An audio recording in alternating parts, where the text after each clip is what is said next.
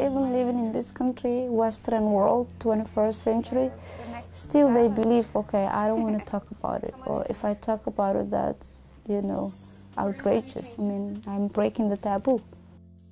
Speaking out in San Diego, the women who are using their pain to raise awareness about a violent ritual. And preparing for battle online, the Marines at Miramar training in the largest cyber warfare exercise ever. Something they'd be happy to wake up to and go to their job each day.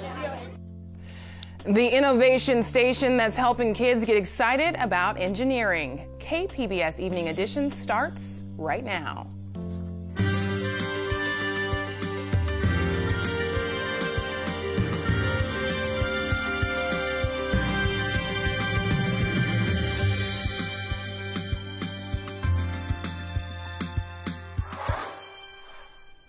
Good evening. Thanks for joining us. I'm Ebony Monet. San Diego's Planning Commission has delayed a decision on planning the community in San Isidro, but Metro reporter Andrew Bowen says it did so under the threat of a lawsuit.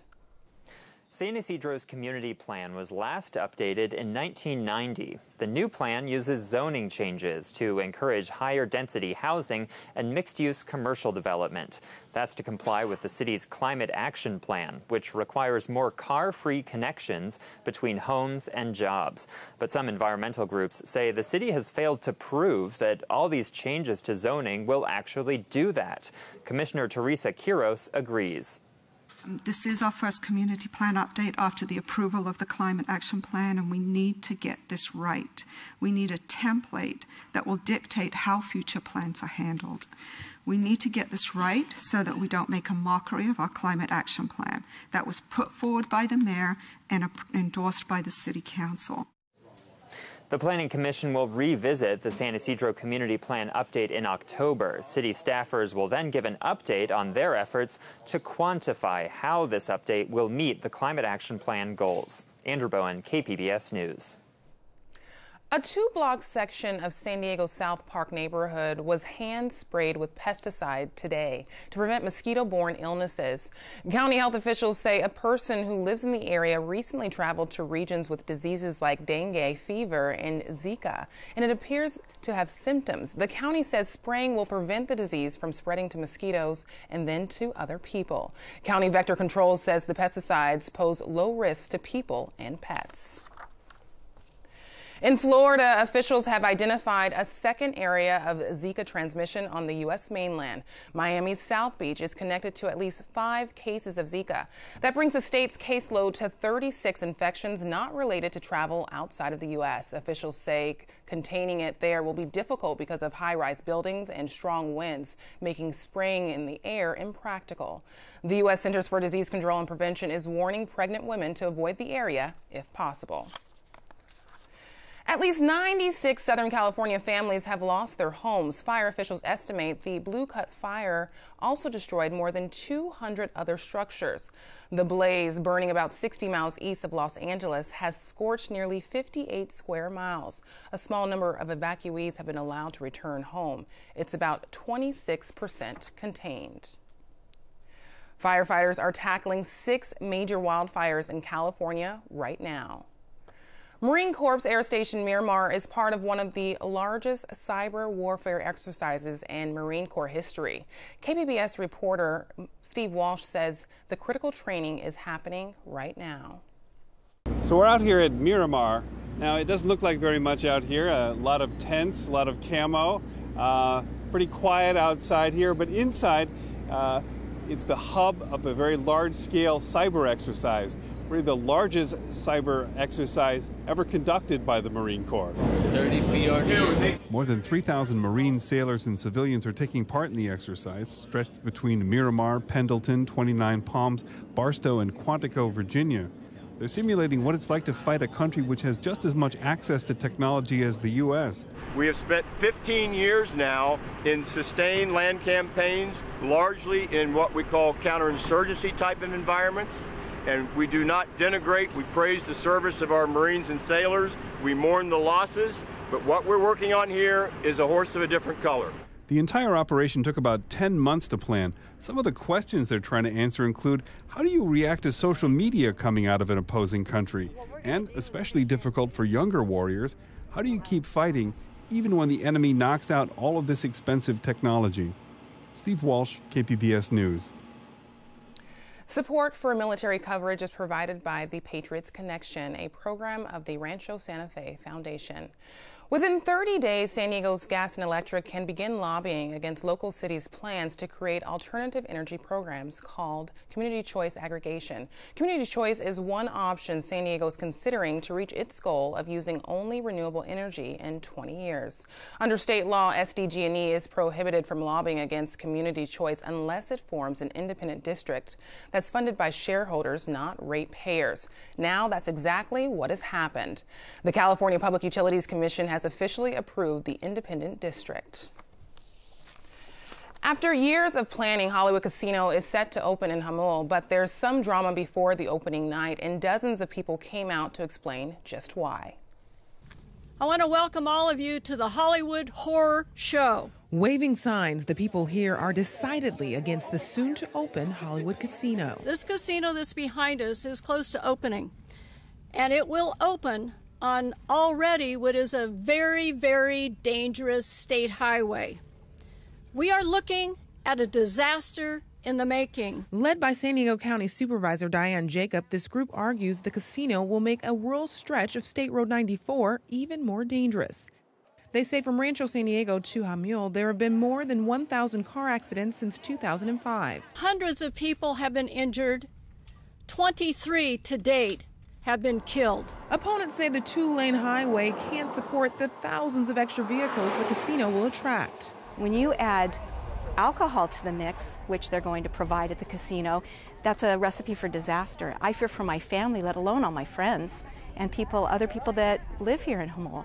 I don't understand why a casino needs to go in right here when there's one right at Sequan. The people here are asking for road improvements, including a retaining wall and new signals. This with the casino's opening just days away. County supervisors in Jamul Indian Village approved an agreement in April on how to handle the casino's impact. It covers traffic and environmental effects. Tribal government leaders say they have been negotiating with the county for more than 2 years to reach an agreement because they are good neighbors. Nearly 1 million faith and community leaders from across the country have marched for 11 days from San Diego to Los Angeles. The 150-mile march is intended to call attention to the plight of immigrants. The walk starts tomorrow morning at the Borderfield State Park. Organizers also hope the event will highlight the need for immigration reform in Congress. New images released by the U.S. Border Patrol are drawing attention to poor conditions inside immigration holding cells in southern Arizona. A federal judge ordered the release of photos as a part of a class action lawsuit that was filed to pressure the agencies to improve conditions. The images depict immigrant men, women, and babies huddled together on the floor to keep warm. What we are asking the court is to ensure that, at a minimum, Border Patrol abides by its own meager standards. Federal prosecutors argued against the release of these images. Last year, the judge in the case accused the agency of purposefully destroying videotape recordings. The Border Patrol has declined to comment. Border Patrol agents from El Centro caught a deported sex offender today who was trying to make his way back into the U.S. Officers saw him running north of Calidex Grand Plaza outlet early this morning. Records show the man from El Salvador was convicted of assault to commit rape. Border Patrol agents have arrested 13 convicted sex offenders trying to cross the border this year. There was an emotional debate over child prostitution at the state capitol. Assembly members approved a bill that would decriminalize it. The measure would still allow law enforcement to detain underage prostitutes under limited circumstances to protect minors' health or safety.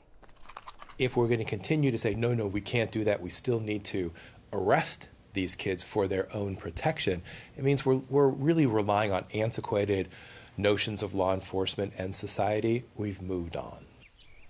The bill now returns to the Senate.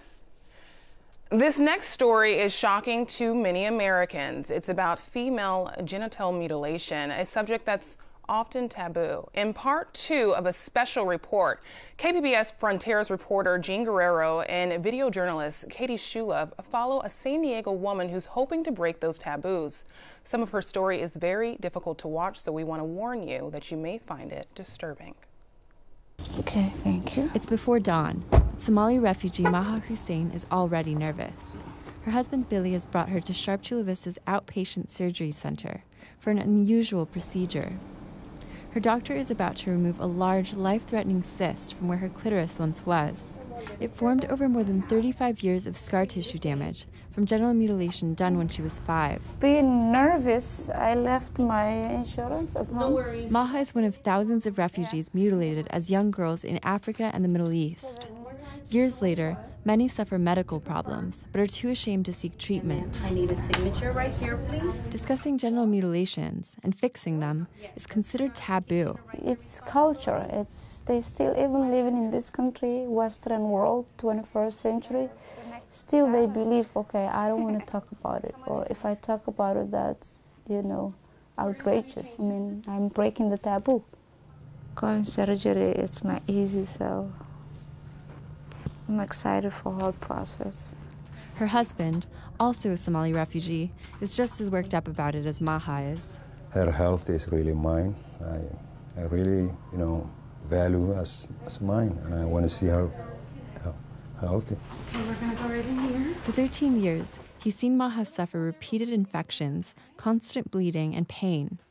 Some husbands abandon women with so many health problems tied to their mutilations. When we lay you down, we'll put some stickers here. Not Billy. I love my children. I love Maha. Genital mutilation can range from partial removal of the clitoris to full-scale extraction of all labia and vulva and stapling the area shut. Maha's mutilation was the most severe. It's a wake-up call on the world, just to stop any more mutilation for anybody. It's inhumane, basically. Everything they take it out. Meanwhile, Maha's friend Fatima Abdelrahman says she isn't interested in surgery. She was mutilated as a child in Sudan. She has what she describes as minor complications. But Fatima's mother died of problems that started like Maha's. This is my mom. Her mother refused to seek help because of the taboo. Fatima says if her complications were life-threatening like Maha's, she would seek help. But she's not interested in surgeries to lessen the pain she feels. For my culture, I feel like it's shame for me to do that one again. It's done. Fatima has a complex relationship with her roots. And this is our place, therefore. She's proud of her culture and made this poster showcasing African tradition. But she wishes mutilations would stop. It can be done in a generation. UC San Diego researcher Gerald Mackey has been studying female genital mutilation for decades and fighting against it. He says vilifying the perpetrators doesn't help because parents who do this don't mean to harm their daughters. To be uncut means to be an unmarriageable girl. Until recently, in many African and Middle Eastern cultures where this takes place, marriage represented the apex of female success. Mutilations make it possible to find husbands. It becomes a sign of honor, modesty, chastity, fidelity. Mackey says mutilations stop in communities where enough men announce they're willing to marry intact women, and enough women stand up for their rights. Here's a girl who's a young baby who's uncut. And over time, more and more people have changed. A Sudanese campaign having success is called Salima, which means whole or uncut. It's positive, see? The word is associated with this colorful, swirly brand. And it's community, see? A few days before her surgery, Maha visited her friend Fatima with her daughter, Segal. Segal has never been mutilated and never will be. But the friends wanted to demonstrate what a mutilation ritual is like. Fatima had decorated her home the way Sudanese women prepare for the ritual. It's like a party involving friends and neighbors and relatives. A wig is placed on the little girl. Wow, this is a gift for you, okay? Everyone tries to make the girl feel special and happy. And you grab the henna, you say, Then they stain her fingertips with henna mud. If you keep it, your hand become like my hand. Eventually, The girl is placed on a special stool. And there is a woman, she's going to be behind her holding her to not crying. This is when the mutilation would take place. Yeah, she sharpened it very nice, and she put it like this in the skin, and she push it, and she cut like this. So when she do this one, she cut everything out. All right, we started already, okay? Maha wanted to be awake for her procedure. Maha's doctor, Latanya Lee, that's work. Slowly cuts away at the large growth over where Maha's clitoris once was. That's a blow for freedom. The cyst has been growing and interfering with Maha's ability to urinate, which can cause renal failure or even death if left untreated. It's also causing incessant bleeding. Okay, we're at the end. Here we go.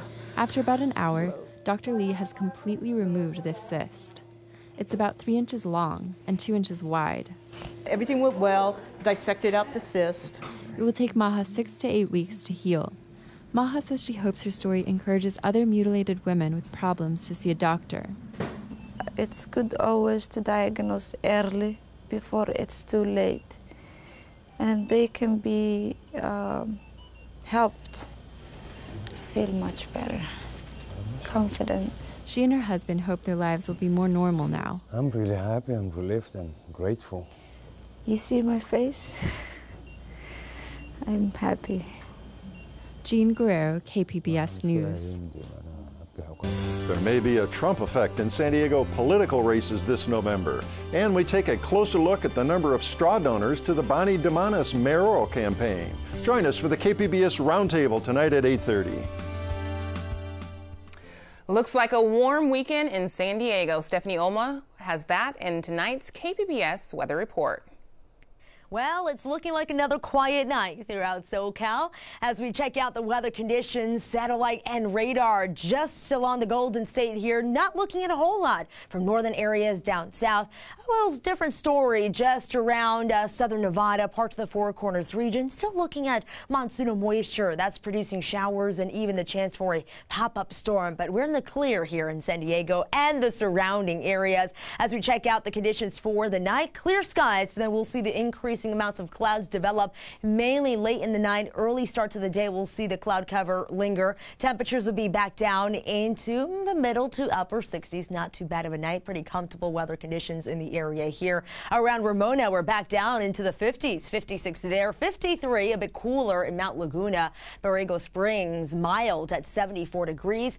Around Oceanside, we'll be taking a tumble back at 63 with the chance to see increasing amounts of clouds here as well, mainly focused toward the overnight hours. So all in all, just quiet conditions throughout Southern California. As we take into the first part of the weekend, it is going to be hot throughout the southwest region, a bit cooler along the coast.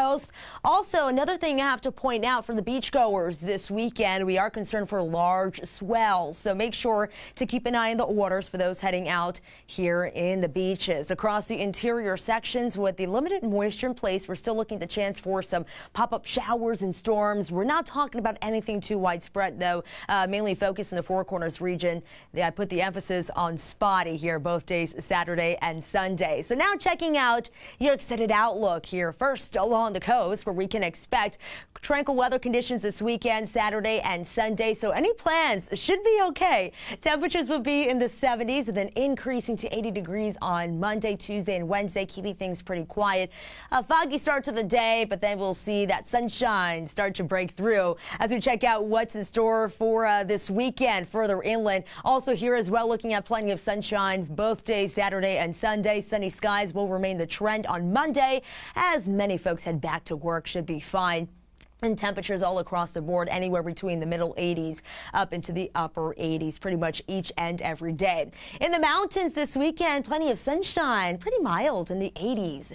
Low 80s this weekend, 82 to start up the new work week on Monday with plenty of sunshine, and sunny skies will remain the story Tuesday and Wednesday as well. Last but not least, checking out what's going on, your extended outlook here in the desert. We will remain in the triple digits pretty much each and every day into the new week, and plenty of sunshine here as well. So enjoy the weekend if you can. Stephanie Omo, KPBS News.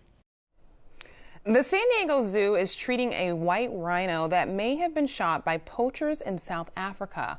Wallace is one of 6 female rhinos that were relocated to San Diego's Safari Park from private reservoirs in South Africa last November. She has already undergone 2 procedures to heal the wound. The white rhino is critically endangered.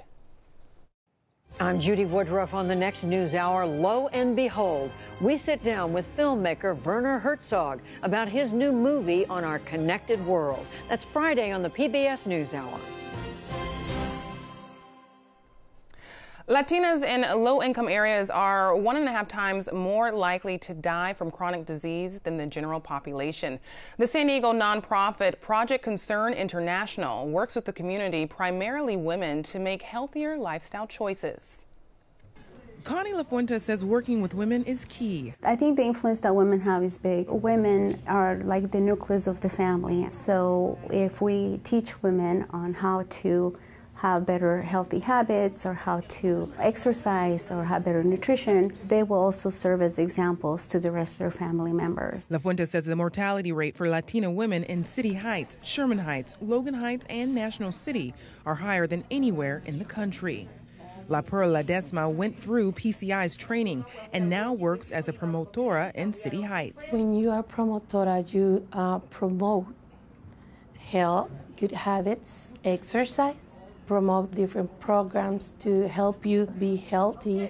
I know how to prevent disease. It's like a goal in your hands because many people, they don't know.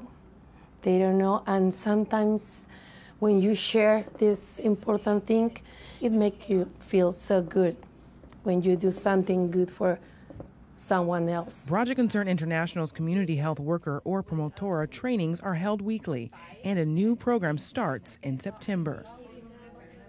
Brian Myers from the Media Arts Center produced that story.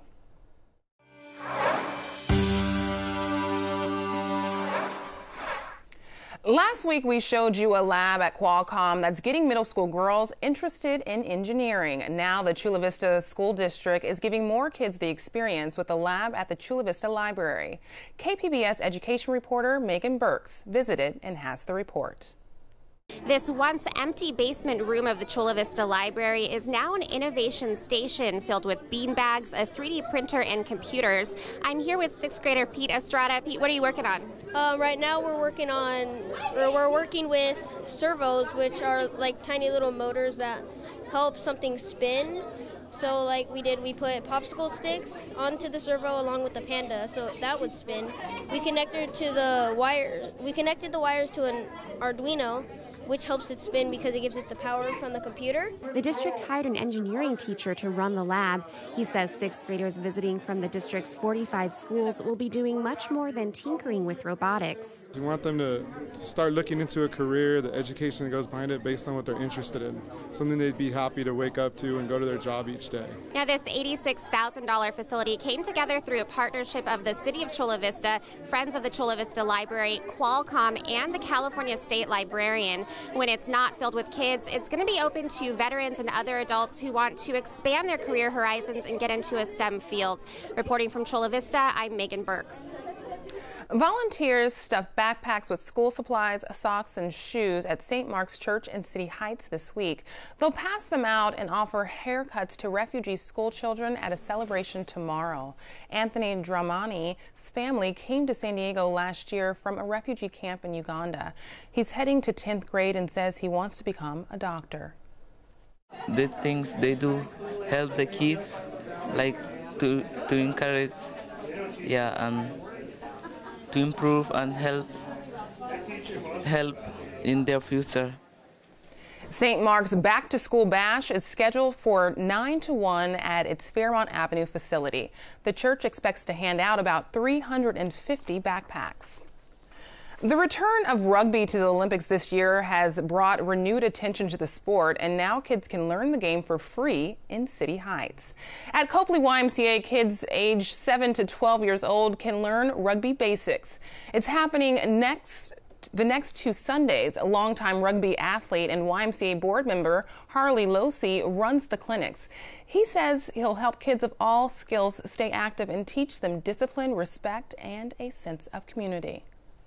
Everybody is welcome, boys, girls, big, small, slow, fast, it doesn't matter. So the kids that weren't able to get passionate about, say, soccer or baseball or football, we wanted to give them a home, a place to go. The 2 p.m. Sunday clinics conclude after this month, but Losey hopes to continue spreading the word about rugby and enthusiasm through the YMCA's after-school programs. Paving the way for future spaceships, spacewalking astronauts have installed a new front door at the International Space Station.